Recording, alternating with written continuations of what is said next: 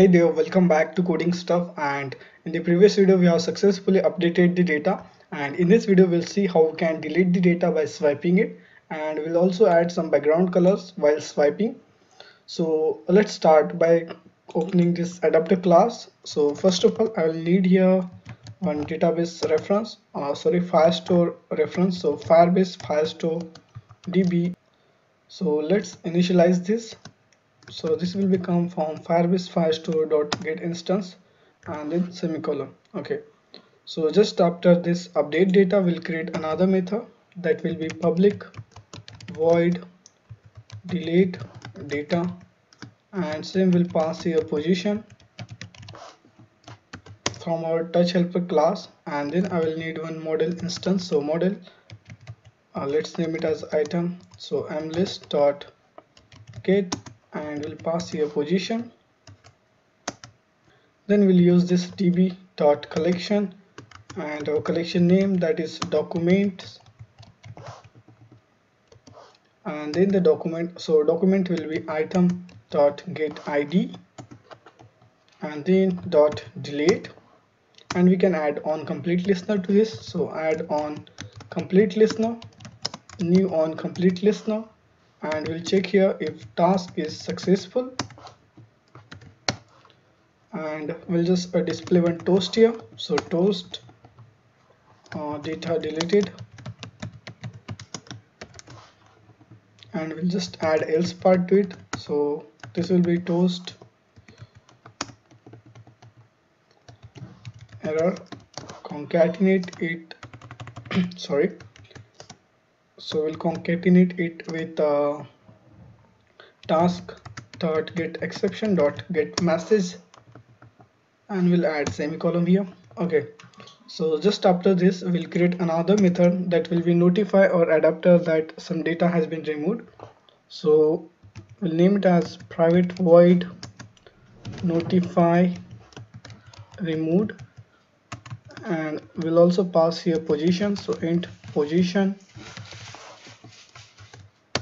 So at the first we'll remove that item from our list. So mlist dot remove, and we'll pass here position, and then we'll just write here notify item removed, this one, and we'll pass position here, and then we'll use our context and activity dot show data.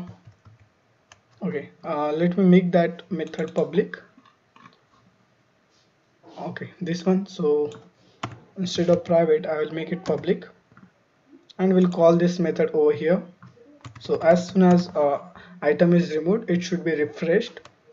So show data, and we'll call this method just after our task is successful. So notify item removed, and we'll pass here position.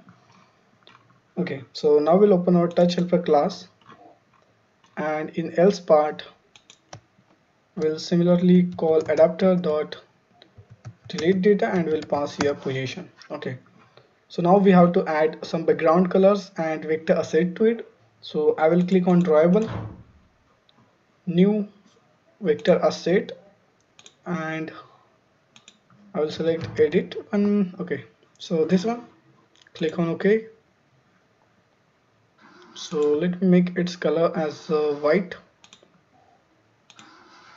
Click on next, finish. Then another one, so I'll click on new vector asset, and I will search for delete. Okay, so this one, click on next, finish. Cool. So let me close this adapter class and show activity class. Okay, so now we have to just override one method, that is on child draw. And before this, so adding background colors and adding that icons is little bit complicated, so we'll use library for it. So this one, I will provide this link in the description box. So we just have to, okay, where's the implementation? Okay, so we just have to implement this dependency in our build.gradle app level. Okay, over here, and I will click on sync now.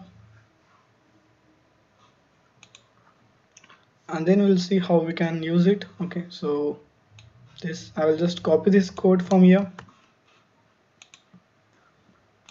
and I will paste it over here. Cool. So our project has been synced.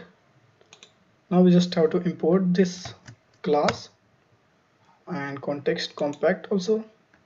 Actually we don't need this two, so we can delete them. So we need add swipe right background color. So swipe right is delayed, so I will select color dot red and then add icon to it. So add swipe right action icon, so this will come from r.drawable dot, I think edit one, sorry, delete one. Okay, this one. Okay, so now we'll add on swipe left background color, and this will be r.color dot purple 500. Yep, and then add swipe left action icon, so this one, and this will be r.drawable dot edit. Okay. Okay, so we are done with on child draw method.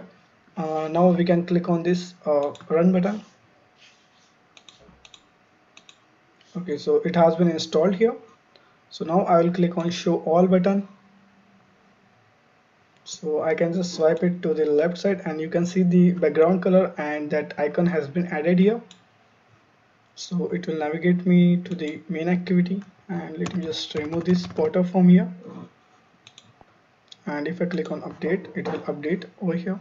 Okay, so if I just swipe it to the right side, it will delete the delete that item, you can see, and I can just delete this one also.